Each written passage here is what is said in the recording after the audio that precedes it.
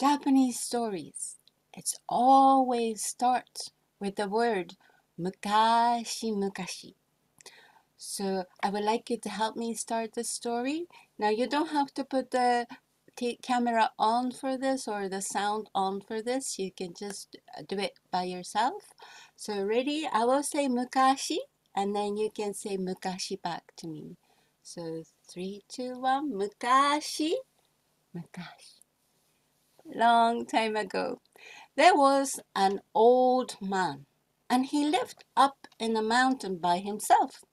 His job was to cut wood and sell it to the people in the village.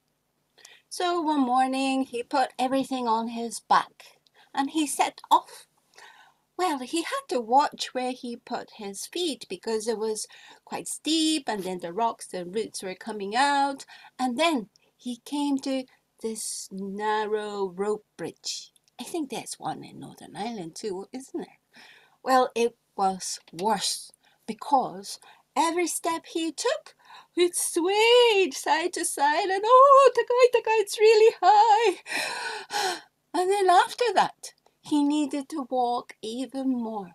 So on the way to the village was quite far away. Once he got there, he started his work. Makiwailan ka ne? Anyone want wood? Makiwailan ka ne? But for some reason, he couldn't sell any wood at all this day. So at the end of the day, he needed to carry everything back home. And by the time he got to the bridge, the old man was exhausted and he needed to take a break. And then he looked beside him and there was a mini shrine of dragon god. Dragon gods there, Ryujin Sama we call it, is there around the water, river, lake or ocean. Now this was beside a river. And he said, maybe I'll give my wood to Ryujin Sama, the dragon god. At least someone's getting something good. So the old man, he walked to the middle of the bridge and he dropped all the wood into the water. Well, now his back was light, but also his heart felt light because he felt like he did something good.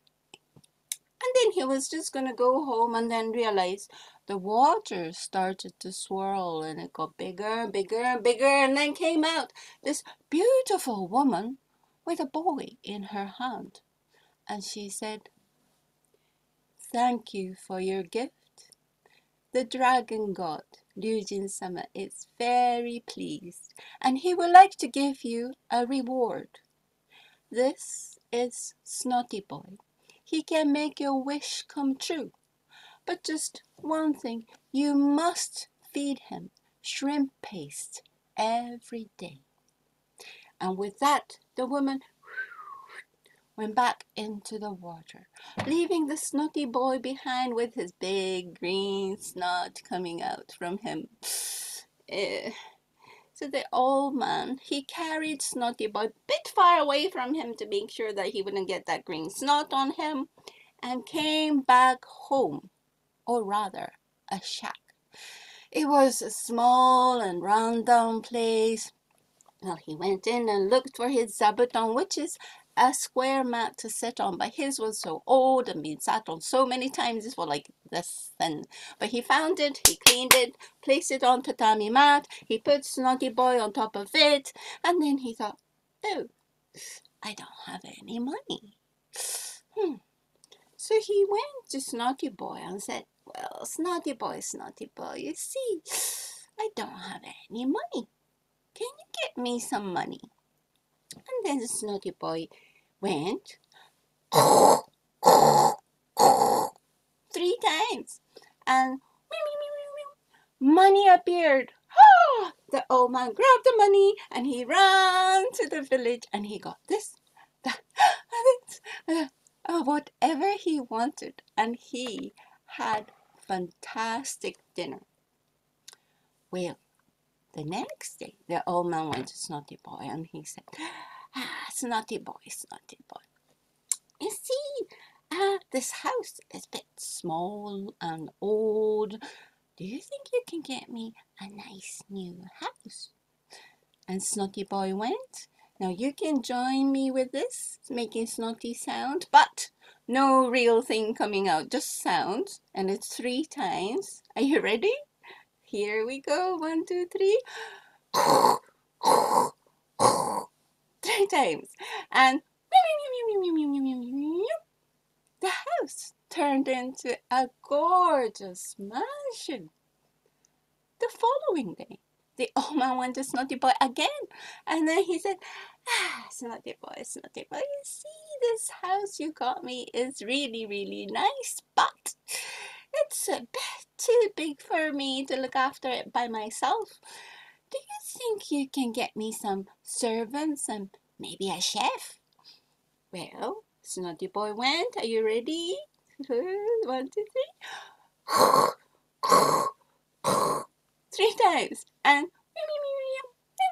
the servants and a chef appeared.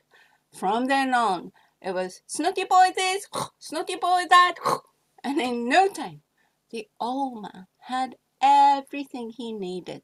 And as he got richer, people wanted to become his friend. And he was invited to here, there, everywhere.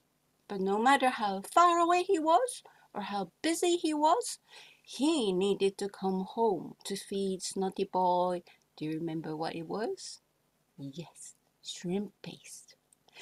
He tried to have his servants do the job, but Snotty Boy was not having any of it. It had to be done by the old man.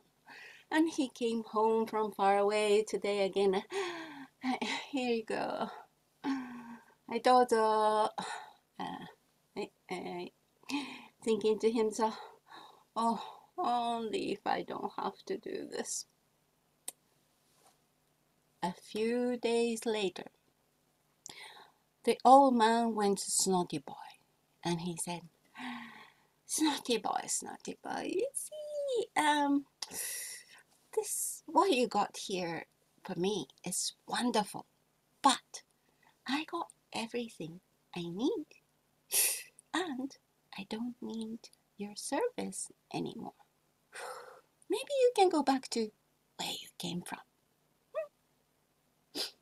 The Snotty Boy looked so sad, but he stood up and he walked out the door. Oh, thank goodness for that, thought the old man. And next second,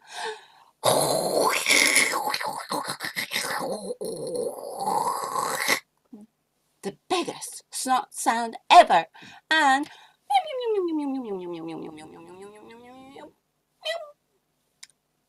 everything turned back to the way it was. The old man was sitting in his old hut on top of his old zabuton. Oh, what have I done? The old man ran outside and Snotty Boy! Snotty Boy! He looked for Snotty Boy, but Snotty Boy was nowhere to be found. So after all, old man's life, it didn't change that much. Oshimai. And that was the story of Snotty Boy. So, I hope you're enjoying my stories. I hope you did a good job with snotty sound too. I'm sure you did. Hopefully there was no accident. If there was, sorry teachers or carer. The next story. Well, I wonder if any of you know what I am wearing, the name of this costume. Like, I will show you a bit more. It's like this, and it's got the back. See, this is Japanese national costume called kimono. Now, it is actually very simply made. I got one here as well. See, it's just, this is my daughter's, just material. And what's holding are the strings. Now, I wonder, can you guess how many strings I have around me to hold this shape? Now, do you think it's 5? Do you think it's 6? 8, 11, 15? The answer is 8. 8 strings are holding me. So it's quite tight. It's good for your diet. If anybody's looking for diet, you can't eat too much because you have to hold it tight. And see this middle part. This is called obi. Now this is a size of obi I'm using for this clothes. But these type thin ones are used for summer casual clothes, for cotton and things. For my next story, this obi, the belt, is going to play the part. So do you remember how the Japanese story starts? It starts with mukashi mukashi. I will say mukashi. Please say mukashi back to me. So ready? Mukashi, mukashi. Long time ago. Well, there was, can you see? A small temple. And there lived an abbot and a little monk, an apprentice, about 10 years of age, still little. And one day, the little monk was cleaning the yard. It was autumn and the leaves started to come down, and he was cleaning, and then the abbot came. Ah, little monk, you see, it's a good time to go to the mountain to pick up chestnuts. Why don't you go and do that? Hi, answered the little monk. Well, that's how Japanese good children will answer to their parents or the teachers. So can you say, hi? Hi. Very good. I'm sure it's so cute. I'm too silent, I can't hear you, but I'm sure it was so cute. Now, so the little monk got this huge bamboo basket and put it on his back, and he set off to the mountain. And after a long time, he came to the area where there were trees of chestnuts. Oh, the abbot was right. The place is covered in chestnuts. Have you seen chestnuts? They got little spikes outside. So he got this rather very long chopsticks. And then he picked it up and put it in the basket, picked it up and put it in the basket, picked it up and put it in the basket. Oh, this little monk worked so hard. And he was continuously looking down to pick up chestnut when he put his head up. Caw, caw. The crow was going back home. It was getting dark. Oh no, I'm quite high up in the mountain and I don't have any light and I won't make it down. I can't go home. And then the little monk started to cry.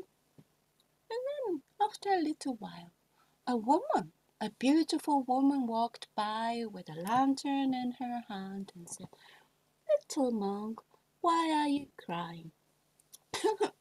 "I can't go home." "Oh, don't worry. Surely you can come to my place and then go home tomorrow." "Really?" "Arigatou gozaimasu. Thank you."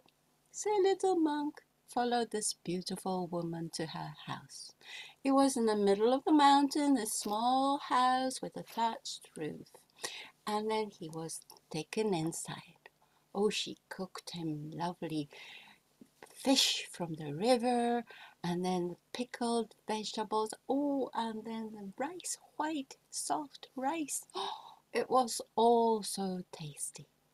And futon, softest ever futon. Oyasumi nasai, good night. The little monk went to sleep. Shh, shh. Hmm? Shh, shh. Hmm? In the middle of the night, strange sound woke up the little monk. What's that sound? Shh, shh. It seems to be coming from the next room. The light was coming through between the doors. So the little monk tiptoed go towards the door and then open the sliding door just a little bit, and he peeked through, and over there was Yamamba, a mountain witch with a shaggy gray hair, and then she had a golden goggly eyes, big mouth with fan coming out, and then she was sharpening a big knife.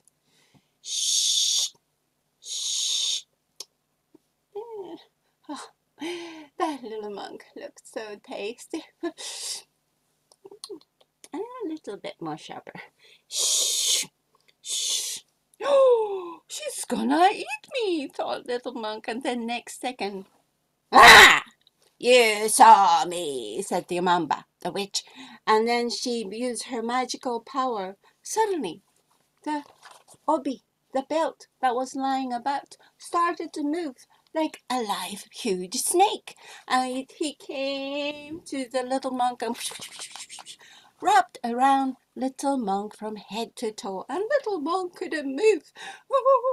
But then this little monk, he was a very clever little monk, and he said, I need to go to toilet. I really need to go to toilet. Ah! So the Yamamba, she took him to the toilet and closed the door.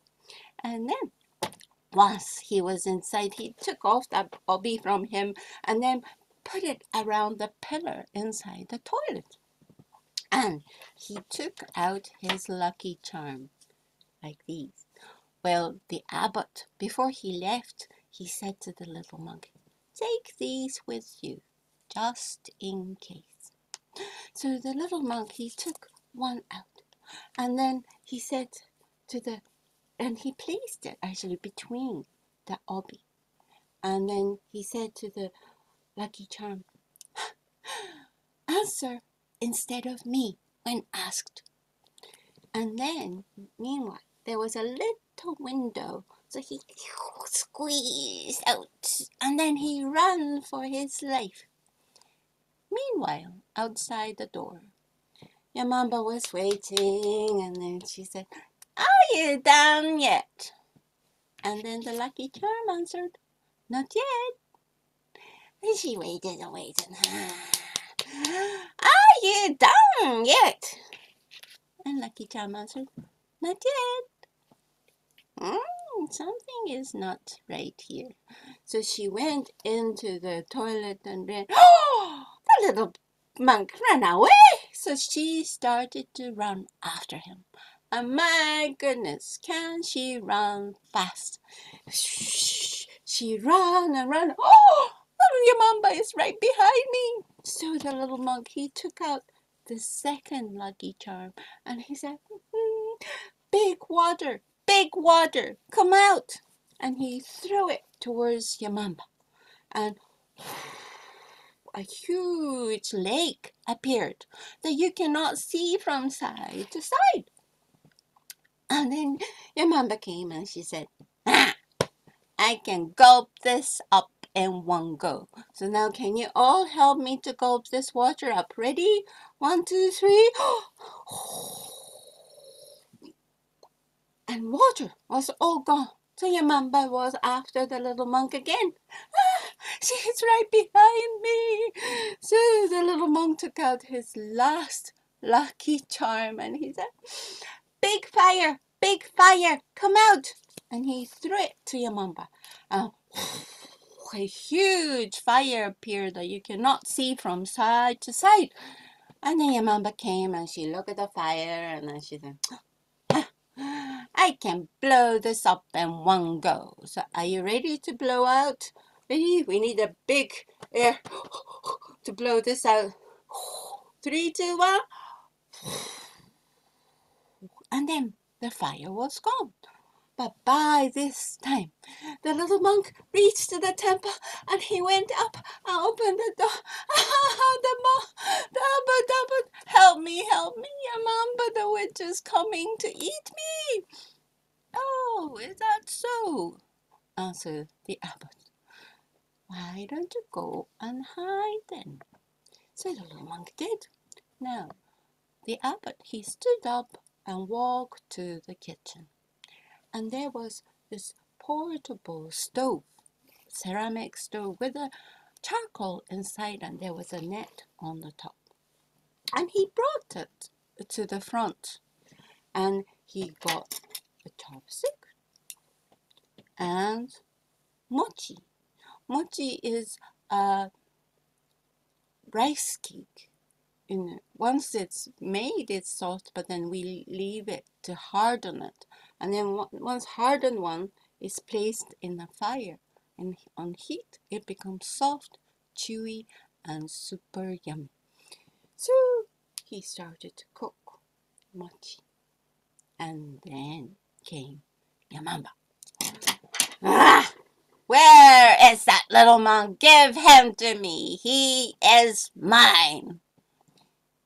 Oh, well, if you can impress me with your magic, maybe I will.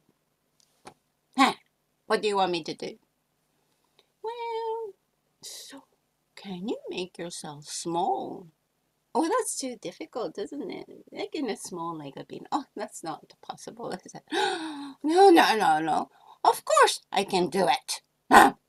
So Yamamba, she started to make herself small, small, small, small, small, small, small, small, small, to a tiny, tiny bean. And then the abbot, he picked up mochi, cooked mochi, nice and soft and chewy. He picked up Yamamba bean, placed it in mochi. He rolled the mochi, and he went, he ate it. So that was the end of Yamamba Witch. And that is the end of the story of the 3 lucky charms. Hope you liked it. Now, let's see. Oh, so next story, the last story I have, is very traditional Japanese stories. Now I noticed there are some older children, so maybe you might know, but similar stories is heard in Irish mythology. So maybe you might know some. We'll see if you can find out. So, and this story even have a song, and it goes like this. 昔々浦島は助けた亀に連れられて竜宮城へ行きました。Ready for 昔々? 昔 Long time ago, there was a young man named Urashima Taro. Urashima is family name. Taro is a first name. In Japan, it's the other way around. Family name come first. Well, this Taro was a young fisherman. So in the morning, he picked up his long rod and placed it on his shoulder. And then he picked up a basket to put fish in. And off he went onto the beach. His boat was on the beach. So he was walking. It was a nice sunny day, like today. And then he noticed some children were gathering up in circle, sitting down, up to something. And he was curious. So he went over and looked into the circle. Look this way. Maybe put it upside down. The little children were poking and shoving a little turtle. Hurrah! Do not bully the small creatures! The little children scattered away. Well, Taro, he knelt down and picked up this little turtle gently. And then he walked towards the edge of the water and he let it swim away. Don't get caught again. A few days later, it was another lovely sunny day. Taro was on his way to his boat and he encountered another turtle. Well, this one was big, and I mean enormous. And not only that, it started to speak to Taro. Thank you for saving my little boy. My master would like to greet you. Please come with me to the underwater world. Underwater world? Oh, yes, Taro was curious.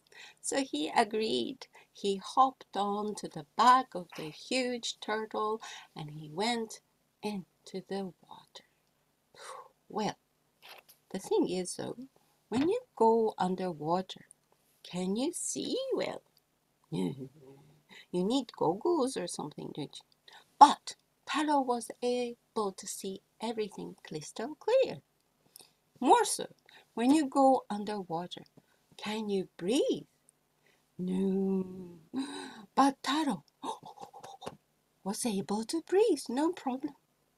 And from the back of the huge turtle, Taro looked up, and the surface of the ocean was shining bright like hundreds and thousands of diamonds. It was so beautiful and against the sun.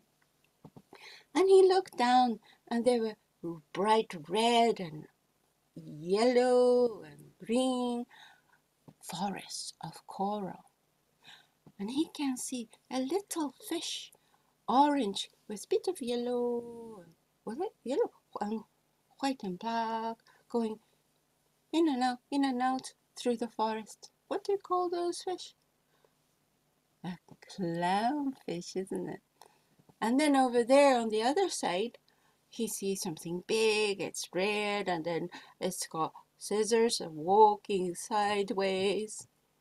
What do you think that is? Crab. And then up there, wow, thousands or more tiny blue shiny fish were swimming together and making a shape of a ball, and animals in different shapes. The underwater world was beautiful. And then Taro came to the magnificent Ryugu Castle, the Dragon Castle. And at the entrance, a woman was waiting for him. My name is Otohime, Princess Oto. Thank you for saving my little turtle. Please enjoy your stay here as long as you wish. And then a banquet, a party was held for Taro. Oh, and food, drink, was so delicious. And then, do you know a fish called flounder? Well, they are flat fish and live at the bottom of the sea. But they were dancing like Irish dancers. It was so funny. And then, have you seen squid dancing? Well, swimming first. They swim like this, and then there were many of them synchronized swimming, and it was so great. Oh, Taro was having a wonderful time underwater. One day became 1 week. 1 week became 1 month. 1 month became a year. And before you know it, 3 years has passed. But one day, this image came to Taro's mind. It was his mother's face. And then he thought of his father and the people in the village, his friends. And once that seed was placed in his head, it grew bigger and bigger and bigger, and then there was no other way but Taro had to go back home. Now, Princess Otto was so upset because she was fond of Taro and she tried to change his mind, but she couldn't. So she brought this decorative box. It was black and shiny with the shell decorations and red ribbon tied to the top. And she said, "This is tamatebako. If you hold on to this box, you can come back to Ryugu Castle. But no matter what, do not open this in human world." Taro agreed, and he took the books and he jumped onto the back of the enormous turtle and he went back up to the human world. After saying goodbye to the turtle, he walked towards the village. But the buildings looked different and people wearing seems different, and Taro did not recognize anybody's face. And then he walked to his house, or rather where his house used to be, because there was only ruins, grass growing, trees and rocks.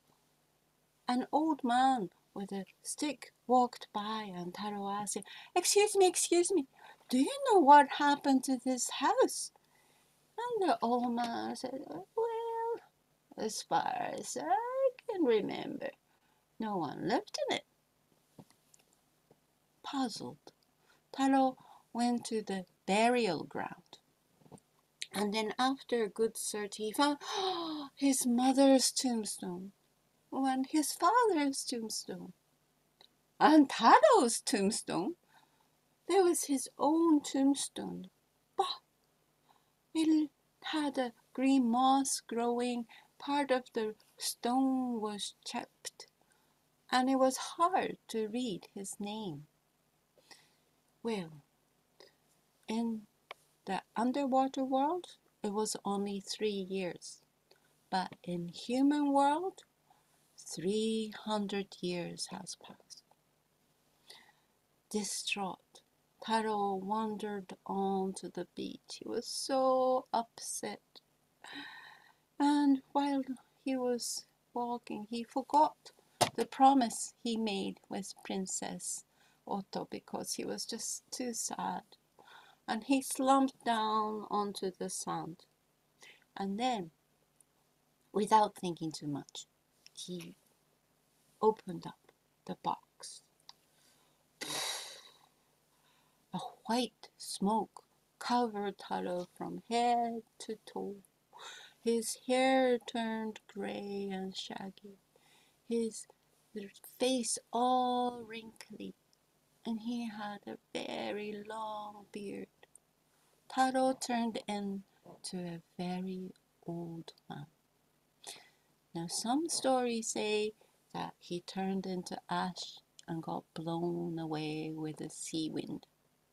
But some stories say he gained an eternal life and still living in the area where he used to live to this day, longing for his old life and longing for Ryugu Castle and Princess Otto.